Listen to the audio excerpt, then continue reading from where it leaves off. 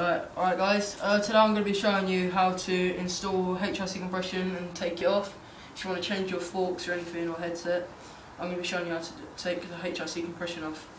Right, so first thing you want to do is get an Allen key and just unscrew your bolts in the clamp. I've already done it, so just twist it off.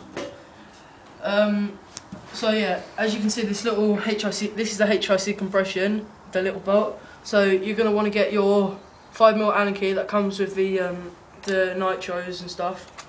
You just want to jab it in there and you just want to twist it, and it will just come undone. And you just got to keep twisting that.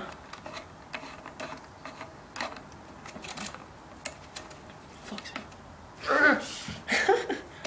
Right, you just want to hand bolt it. That's nearly off. Yeah, so that's the little bolt, and take the shim off, slides off easily, and then if you want to change your forks, you just slide off. Yeah, so and just take your headset apart and stuff. Just want to take that off. So I'll just put it back together. So this is how you're going to put it back together.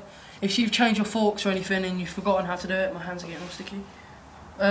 So what you're going to want to do, I ride my forks backwards, so I'm going to turn my forks backwards. I'm going to push them through. Shit.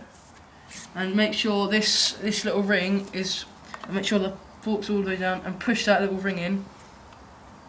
You have to do that, so as you can see there. And then get this top cap and slide it onto the forks. Yep. As you can see, it's wobbling. So we're going to put the shim back on.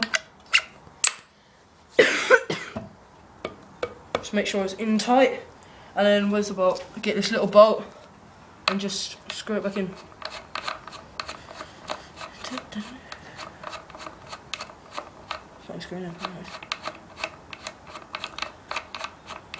So you're just going to want to hand bolt it until it just gets to the bottom. Make sure it's really near. Right, so that's, now we have to use the Allen key, shove it all the way through, and hold the forks down here and just twist it as tight as you want. If you like yours tight, quite dialed and doesn't spin, it's quite hard to spin, then tighten it pretty hard. Right, just tighten it as hard as you can. Oh shit. Yeah, that makes it. I think it makes it a lot more dialed. But I like to spin mine, quite a bit. I like mine quite spinny. So I'm just gonna loosen it just a little bit. So see, no headset wobble, still pretty dialed.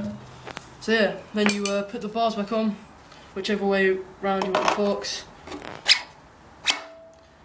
Line them up, tighten there, and then you're done, ready to ride. Right, so I hope this helped. Please comment, like and subscribe. Alright, so I'll see you later.